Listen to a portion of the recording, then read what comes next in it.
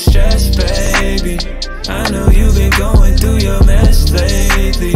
You've been working hard to get your best, baby.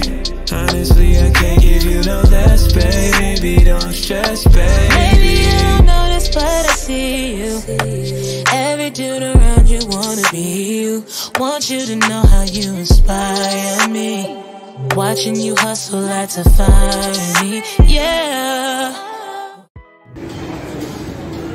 We're gonna start this experience by stopping at the Willie Taco in Spartanburg, South Carolina. And of course I had a coupon to get those free tacos.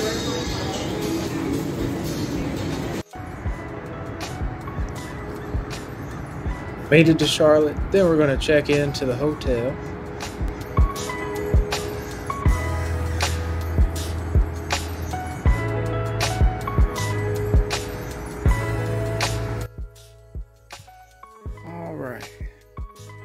We made it to Uptown Charlotte.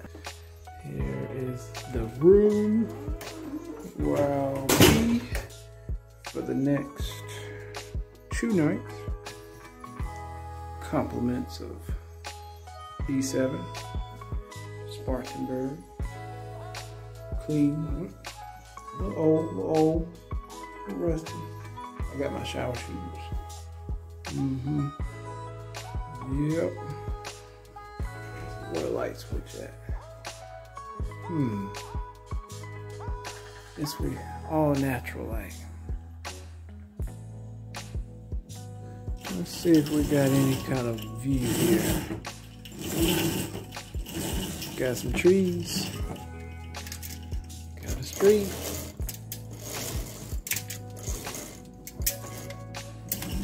All right. We got a view. Ain't God good all the time? God is good all the time. Yeah, this is real nice.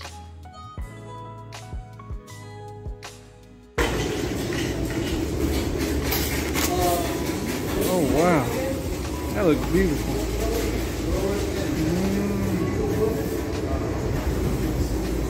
Checks.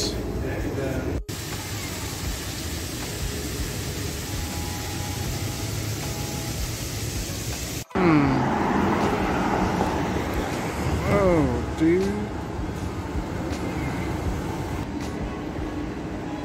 I love to walk downtown, uptown, whatever you want to call it. So beautiful. The weather is perfect out here. Those chicken wings, man, did something to me. The restaurant had a 4.7 rating. I googled best wings, and that salad with the avocado and the onions, it was bussin'.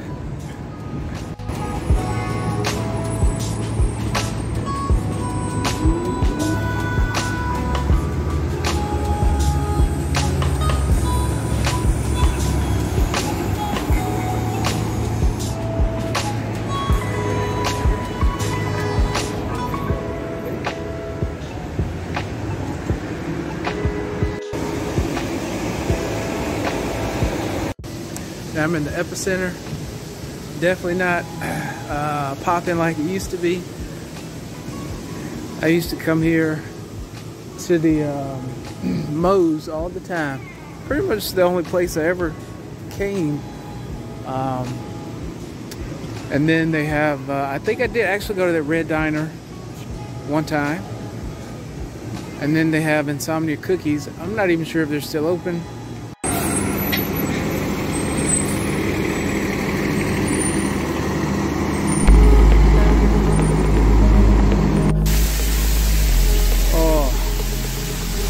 This is relaxing.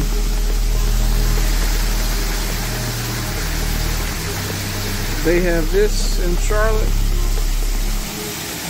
We have an actual river, the Reedy River. So they got some kind of art one. I think it lasts maybe like a week and a half, 2 weeks. is uptown as well as Valentine.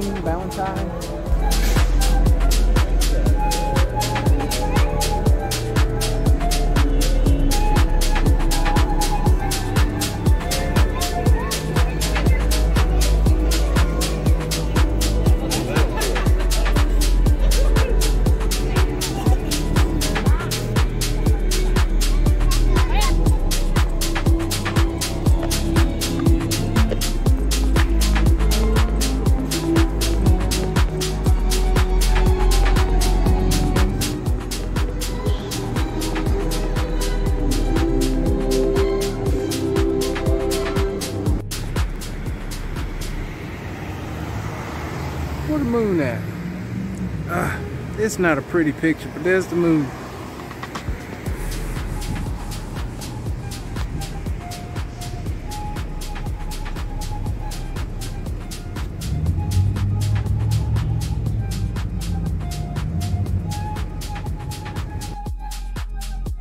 The view from the hotel room. Yep.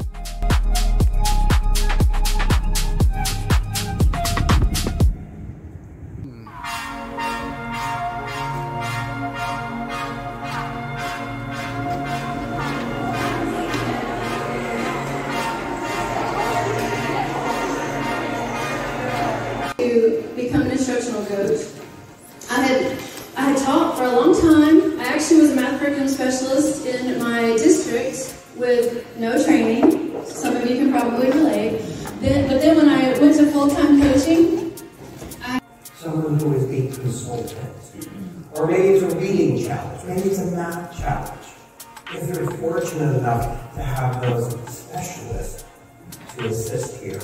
To become a coach in a different building and so on. And so that's kind of how my career started. I never saw the posting and was like, I want to be a coach, right? I always wanted to be an administrator because I thought I was walking down the hall in my heels.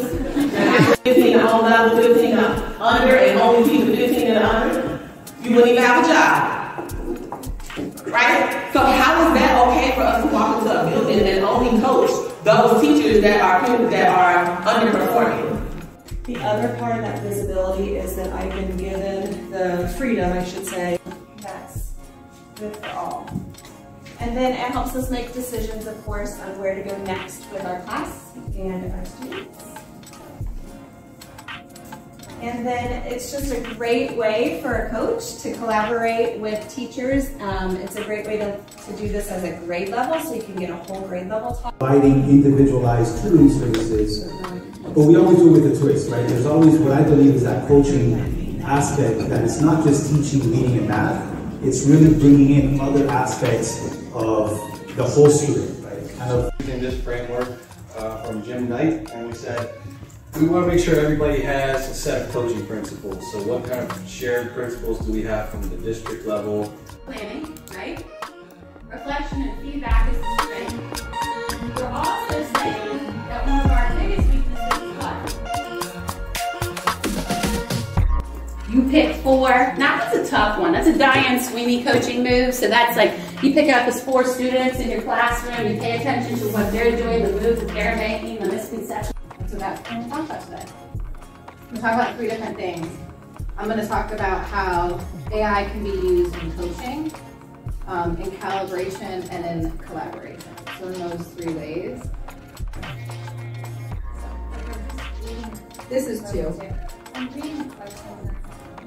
What all the summer is numbers. We're wanting to try to get into here, see what the hype is about.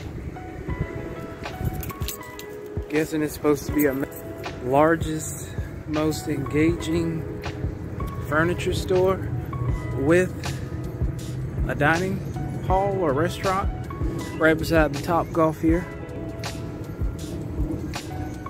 in Charlotte, North Carolina.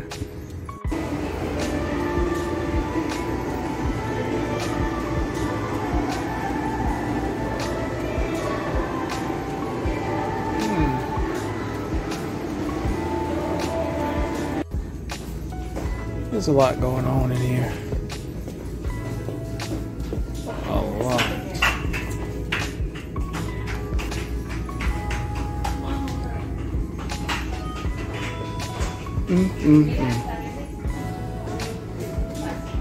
Never seen anything quite like this. Like you feel like you're in, I don't know, like a fake house, a doll house, maybe an actor's set. Like real kitchen stuff in here.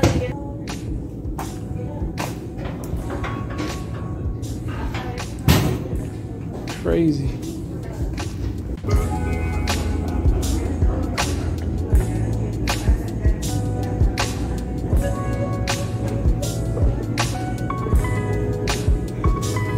Clothes hanging in the closet.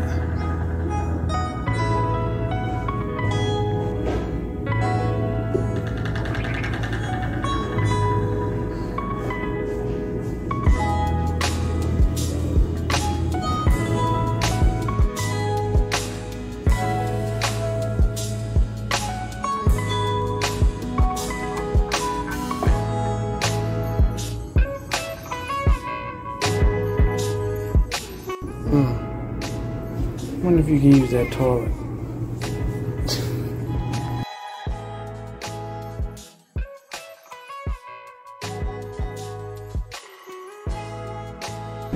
And I'm clearly going the wrong way. This place is entirely too big, and I'm trying to figure out how to get out of here.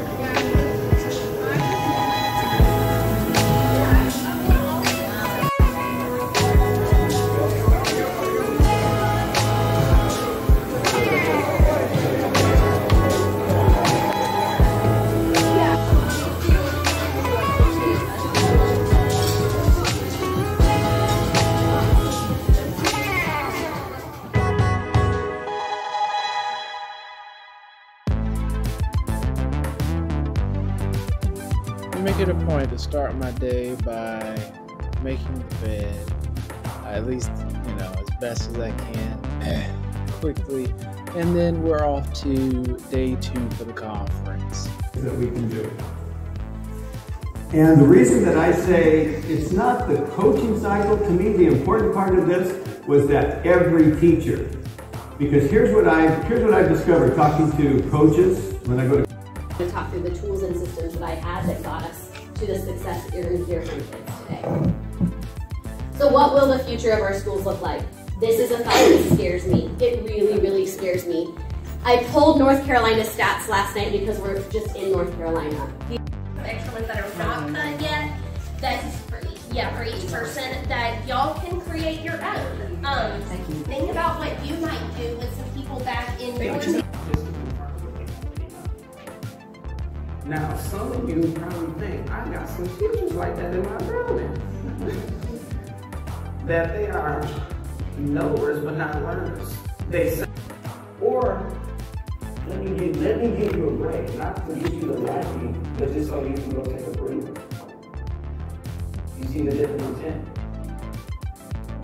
Because I said this last year, remember we are operating in a system that's broken. That everybody's talking about fixing.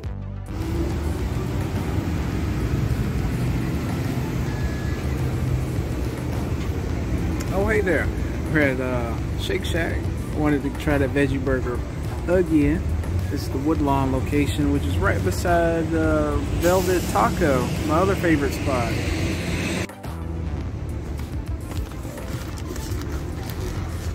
Oh yeah. Come on. veggie burger and my french fries from last night. Don't judge.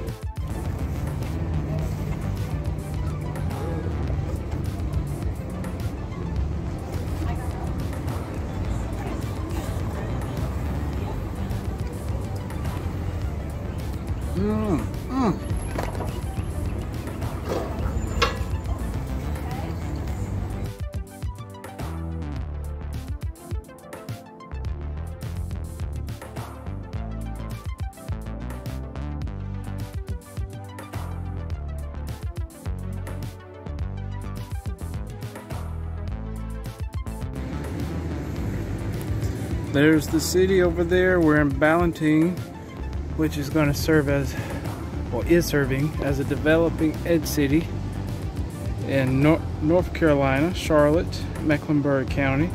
It is in the city limits of Charlotte. Very interesting. A lot of times it's some controversy when you have townhomes or single homes right beside a big, taller building. I'm on the 8th floor of a parking garage or deck. So over there, slow down and focus, get in the shade, even though it feels great out here, is Carowinds. How cool is that? You can see the kind of the mountains. I'm not sure what that other taller building is over there.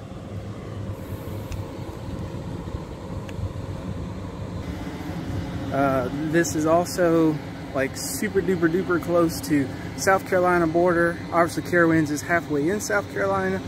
Ballantine is on the outside of the 485 loop and super close to Indian Mill, which then connects over to Fort Mill, Rock Hill area.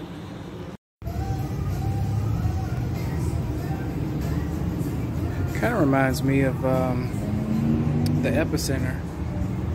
See the pillars back there? Thank you so much for subscribing, watching this video, watching this channel, watching other videos. All you need is that Google YouTube login and hit the thumbs up button underneath the video. Until next time, peace.